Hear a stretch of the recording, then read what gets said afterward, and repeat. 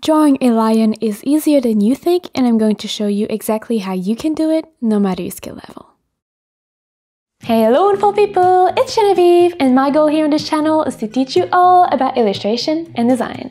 So if you're new, make sure to subscribe so you don't miss any of the weekly videos and so that you can join our wonderful creative community. And with that said, grab your drawing tools and let's get started.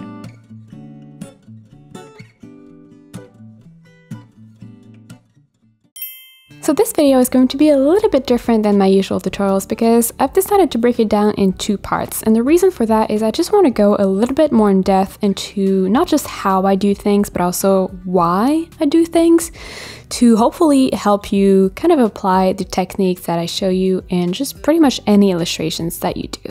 So this first part here is going to be about the sketching process and just kind of what goes into my brain when I create a character and when I sketch a character, and then maybe a few tips to help you create your own characters as well.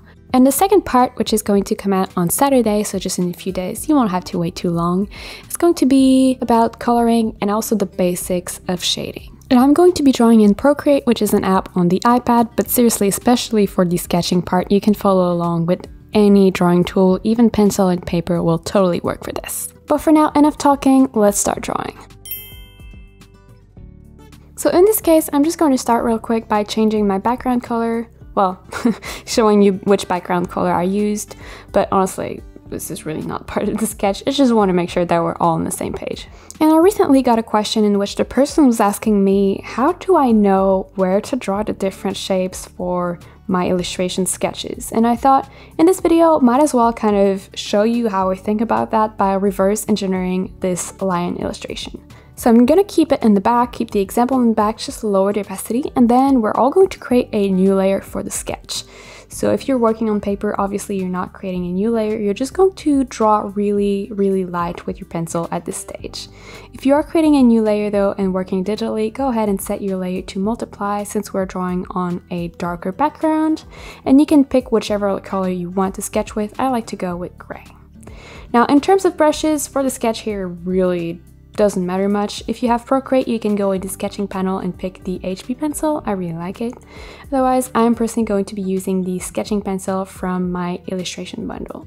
And it is obviously not essential for this video because we're just sketching, but if you want to check it out, it will be linked in the description below along with a special promo code just for the YouTube people as usual. I personally like to start my sketch with the most simple, basic shapes possible. And I like to think of this step as really similar to if you were to actually create your lion out of Play-Doh. Because you would start with just very simple balls of clay that you would probably roll in your hands and then connect together. And the more time you spend on it, the more you would go from just, spherical balls to actually refining the shape by pinching, pushing the clay around and just moving it around and getting more and more of our lion shape. So kind of keep that in mind when you're building your structure here. We don't really want to draw a lion first, we just want to draw the general structure of what is later going to become a lion. I really like to start my sketches by just drawing a really loose oval or circle for the head. It really doesn't need to be precise, as you can see. And then I like going in and adding kind of a spine, I guess, just to show the general movement and position that the character is going to be in. And this line is also really great to help you plan out the proportions of your character. So you can see here I'm going with one head fitting twice in the body, so the proportion 1:2. That being said, you can use any other proportion of your choice to create a taller or shorter lion. Once that is done, you're just going to split your line in 4 sections and draw an oval over the top 3 for the body. And in the bottom 4th, you're gonna go and draw 2 little ovals for the legs. For the feet, I like to draw just rounded triangles, I guess, or rounded rectangles. One is going to be longer and one is going to be shorter just because of the orientation of the feet. And I also like to just draw little circles where the shoulders are going to be, just to know where the arms are going to connect. And then for the arms, I honestly draw kind of S-curves is the best way to describe it. As you can see here, it's kind of just like an S shape. And then I draw a little blob to connect the S shape and create the hands. So really here at this stage, you don't want to be too precise. You just want to sketch the general shapes, like I was saying, the general form, and especially the general movement. So here for the arms, you can see I just kind of sketched roughly where I wanted them to be, and also went ahead and just added the tail real quick. Now, one thing that is really important when you're drawing characters is knowing where the middle line is, especially for the body and the head. So I like to just go ahead and sketch that real quick, something, you know, like this, nothing complicated. And from there, it's going to be way easier to go ahead and just kind of map out your facial features. You can also draw just a guide for the eyes, making sure that they are both aligned. And just kind of add nose, a mouth, depending on the type of character you're drawing. Here I'm just drawing a proud little lion, so the eyes are kind of closed and just contempt, so they look like little U's. And I like to always have fairly big nose and just cute little mouth like this.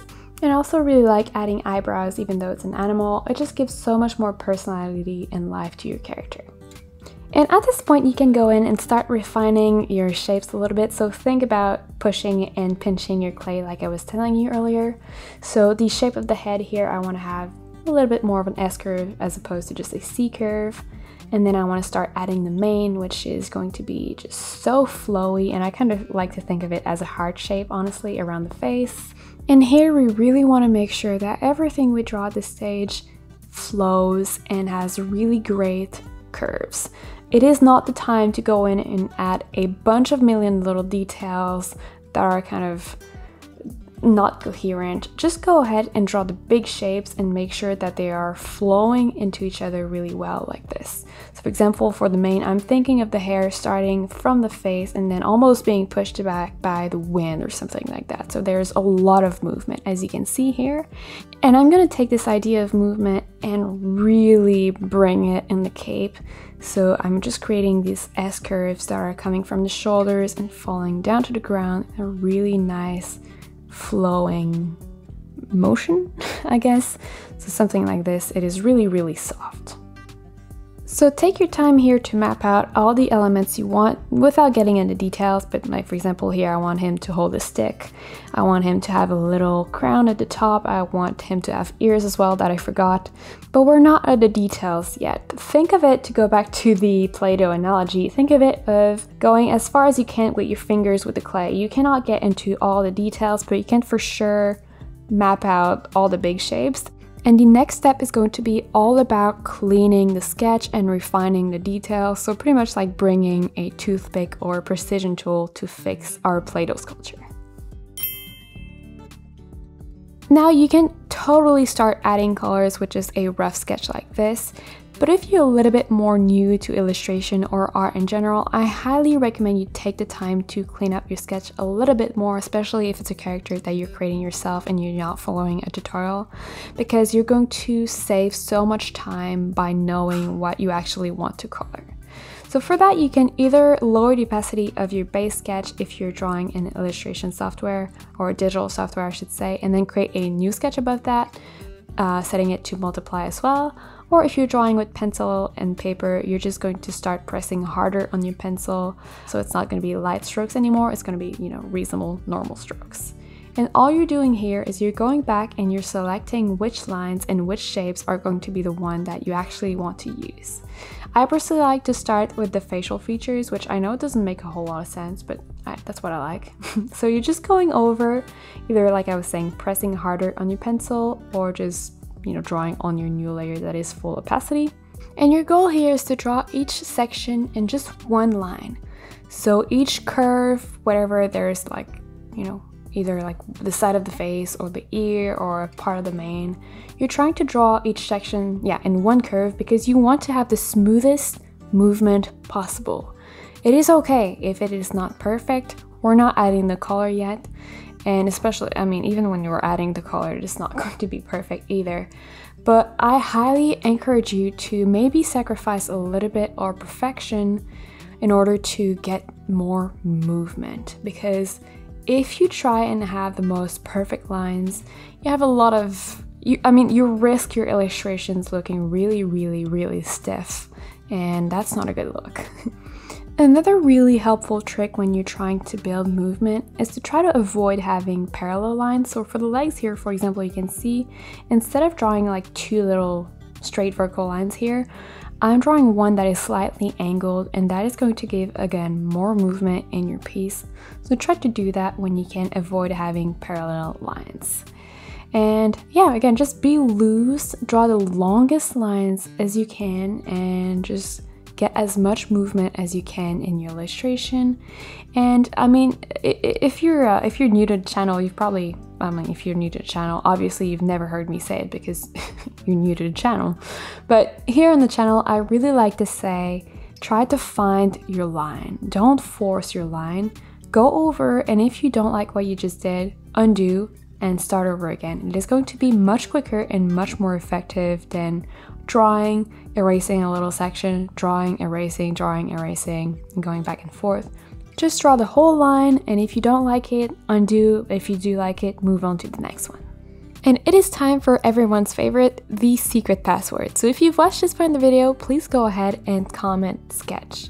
If you're new here, it might seem a little bit strange, but we've been doing this for a few months now, and seriously, it is just really, really cool. It gives me a lot of insight into how to edit and pace my videos better, which helps me to create, better tutorials for you guys. But it's also cool because it allows us to see who's part of the community, and it's also really, really cool for me because you guys know me, you hear my voice, you see my face, but I don't know you, and whenever you leave a comment, I get to see sometimes your names and sometimes even your face, and it's just, again, really great to see the wonderful creative community that we're building here on the channel. So just leave a comment saying sketch, and then we're gonna keep going. And one really helpful tip when you're trying to find your line is to flip either your sketch or your canvas around depending on the app you're using.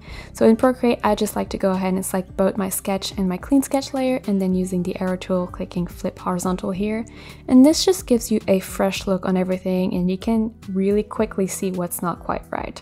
So when you're trying to find your lines, make sure that you flip your sketch back and forth. Well, you can't if you're drawing with pencil and paper, but you can look in the mirror. Honestly, you can just hold your piece of paper in front of the mirror, and that's gonna do it. But yeah, flip your sketch, flip your canvas, and kind of see what's wrong, fix it, flip it again, see if it works better, and just kind of go back and forth doing those two things for your entire sketch until you're happy with the result.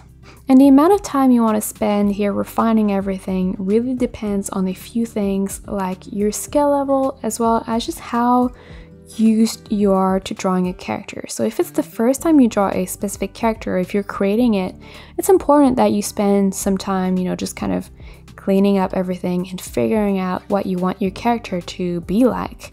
But if you're following, for example, a tutorial, you can go and just roughly map out where everything's going to be, because the person is usually, if they're a good teacher, going to show you how to refine everything while drawing the color as well. So use your judgment here to see how far you need to push your details in the sketch. And we're going to see each other in a few days, and I'm going to show you how to add the color and teach you about the basics of shading. So make sure you subscribe to the channel so you don't miss when this video comes out. And in the meantime, if you want to draw more animals, you can just click on the link right here, which is going to bring you to a playlist in which I'm going to teach you how to draw a bunch more cute animals. So again, just click on the link right here, and I'll meet you there.